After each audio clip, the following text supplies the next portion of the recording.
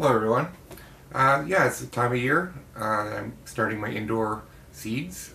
In particular, the really early ones I want to start, like peppers.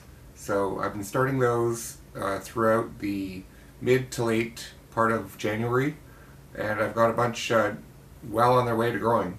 I'll show you some of those right now. For those of you that watched my last year's video, this has been kind of a different experience for me.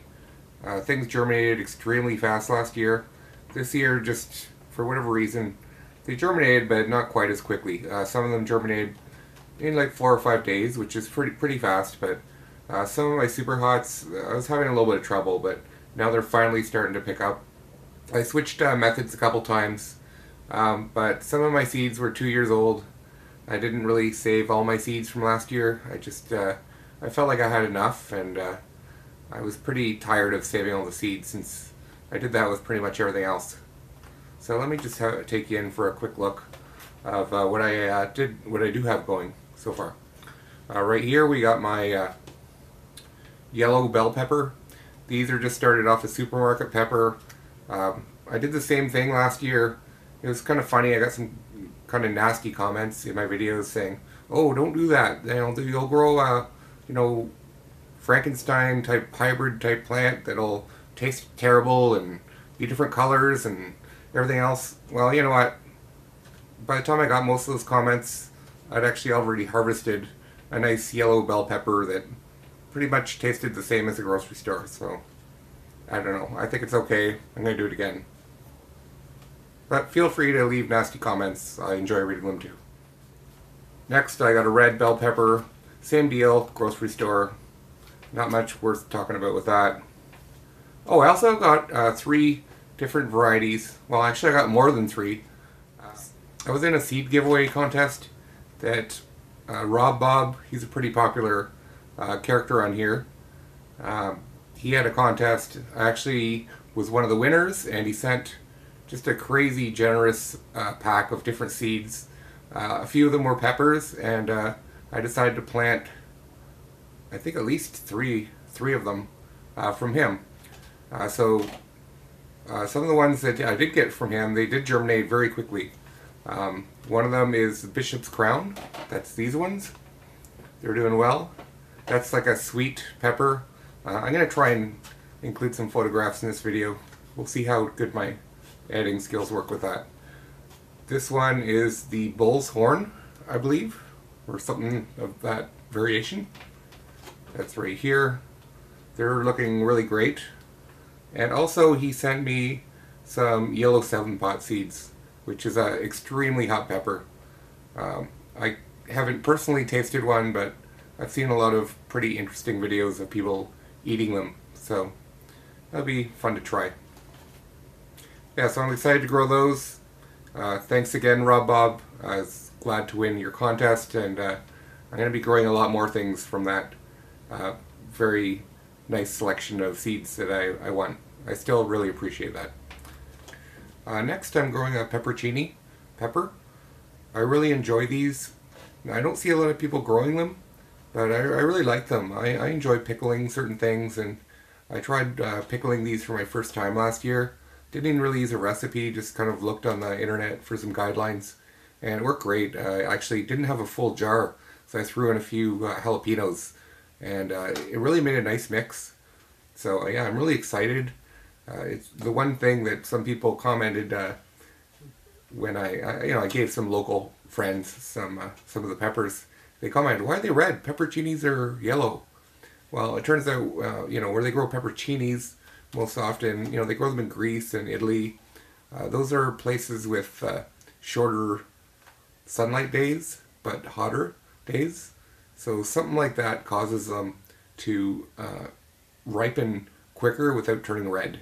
Where I am in kind of a semi-northern climate, everything as far as peppers, they are red by the time they're ripe. So anyways, that's all I know about that. Next, I have some of my kind of late starters. I did start these around the same time as the other ones, but they took a lot longer to germinate. I have more pepperoncini because I like them a lot, but these ones took a lot longer. I have red ghost pepper. These are coming out here. These have only been in the soil maybe 4 days, I think. So they're pretty small. I also have a few that haven't come up that I've transplanted. These are my Butch tea, Trinidad scorpion. I have a few of those going. And also Paprika pepper, which I grew last year. And they produced a lot. I was almost sick of them. And then I actually pickled some of those. I had so much left over that I enjoyed them much more pickled than I enjoyed them just eating them raw. I never actually ended up making paprika out of them, but yeah, I'm sure they would make a nice pepper for that. They're not really very hot at all. They're a little bit hotter than a bell pepper, but that's about it. Now, I have a few extra peppers that I also have going. They haven't yet germinated. I'm doing poblano pepper, jalapeno. I don't know why, my jalapeno is having really a hard time germinating, but we'll see. And also I'm starting some other peppers. I can't remember. I think, oh yeah, I'm starting a yellow ghost pepper as well. Incidentally, kind of fun fact, between the jalapeno pepper, the green bell pepper, and the poblano pepper, they're all actually the same pepper. They're just different variations of the same pepper. They're basically like bred to, you know, the jalapeno's bred to be a small little pepper that's hot. The poblano is sort of a cross between, where it's, you know, a big fat pepper, but it's a little bit hot, and then, you know, the bell pepper is a lot more mild. So let me show you one of the ways I start peppers. I quite often do use the very common Ziploc with a paper towel inside method. It works great most of the time. With peppers, because they generally take longer to germinate, that works okay, but for some of the super hots, they take so long, and if you are checking them every 3 days, it gets really tedious. So another method I like to use, it's also a little bit less of a mess, is to just take 2 plates. I like these because they're plastic, but you can use any type of plates really. And I like because these are durable too. Some people I know use styrofoam plates for this, but I'm not too worried about that. And I also put a little arrow so I know roughly where the seeds are. I have 4 quadrants, 4 different types of seeds, but I also have the corners labeled. If I could show you that. Well, it's kind of hard to see. I have the corners labeled so I know which pepper is in each of the 4 sections. So I lift that up,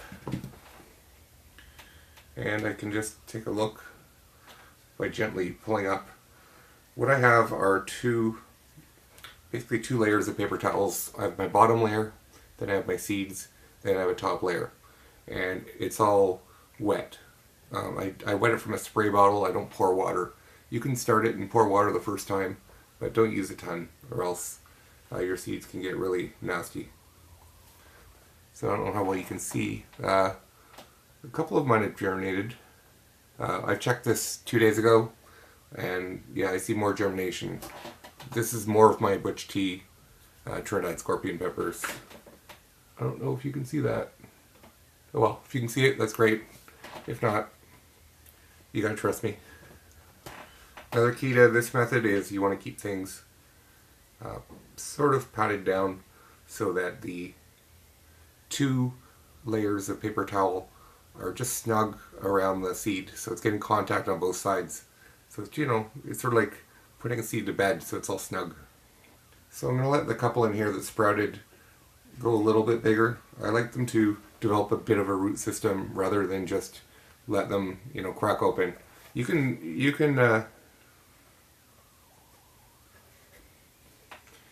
just put them in the soil once the seeds cracked open and sprouted. I just prefer to let them get a little bit more mature. And yeah, when I put this away, I take a grocery bag. I like to use a durable one. Fold it up like this. It's not 100% airtight, but it's enough that the water is not gonna evaporate overnight. I can usually check it every 2 days, and I don't have to respray it with water. Yeah, and I put on my hot water heater. That way the air around it and the surface underneath is really helps the germination. And I don't have to buy heat mat that way. Heat mats are fine though. I'm just cheap. And here's a quick look at my grow setup that I have right now. I just have this kind of setup for when I'm starting young seedlings. And then I put them down to kind of a more heavy duty setup, which is more like this. So I'll be doing that, propping them up, once I get more of my things going. But for now I'm sticking with this. This is a dual T8 system, and then I also, right beside it, I have these other bulbs. One of those is a LED, one of them's a CFL. I'm growing some other things that I'm not disclosing yet, but there'll probably be in other videos. So that's it. Tomatoes, tomato-like plants are next. They'll probably be starting maybe in the next week. Depends what I feel like doing at the time. Probably in about a week I'll be starting those. Anyways, have a great day. Thanks for watching.